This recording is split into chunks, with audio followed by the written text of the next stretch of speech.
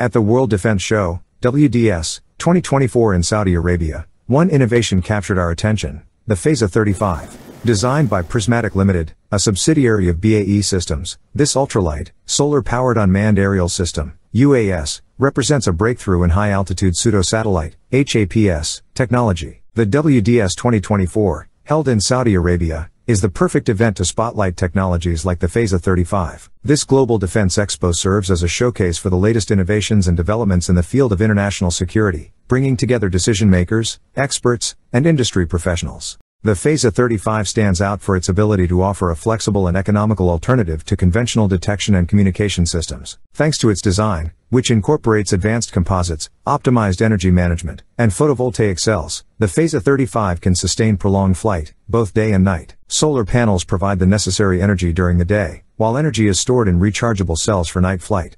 Capable of flying at altitudes above 66,000 feet, this drone completed a stratospheric test flight in June 2023, demonstrating its ability to operate above conventional weather conditions and air traffic. Weighing the same as a standard motorcycle, 150 kilograms, and with a wingspan of 35 meters, the Phasa 35 completed its maiden flight in 2020, just 2 years after its initial design phase. The major advantage of the Phasa 35 lies in its ability to provide a stable and persistent platform for monitoring, communication, and security. It can be connected to other technologies and assets, thus offering military and commercial customers unprecedented capabilities, from 5G communication to disaster management and border protection, all at a fraction of the cost of conventional satellites. The Phasa 35 represents a solution promising persistence, low operational consumption, and global deployment flexibility. Its potential applications are vast, covering military communications and surveillance, civil and maritime security, Earth observation, environmental monitoring, and agricultural tracking. What surprised us most was the size of the device. For obvious reasons, only the head of this UAV was shown to us during WDS 2024. The arrival of the Phasa 35 at WDS 2024 underscores once again the importance of innovation in maintaining global security and defense, offering new perspectives for the future of surveillance and communication.